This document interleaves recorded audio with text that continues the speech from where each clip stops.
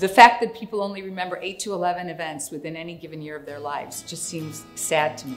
All that stuff is lost.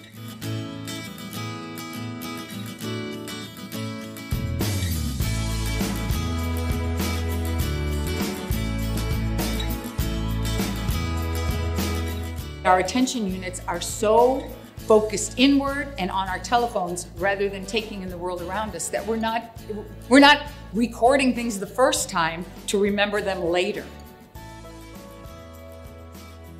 Well, what's so great about developing an autobiographical memory, because we all have one. And I always say, if all we do is we wake up, we live our lives, we turn off the light, we go to sleep. We wake up, we live our lives, we turn off the light, we go to sleep. And nothing is moved forward. What does it all mean? So developing your autobiographical memory, it's really our strongest line of defense against meaninglessness that we have.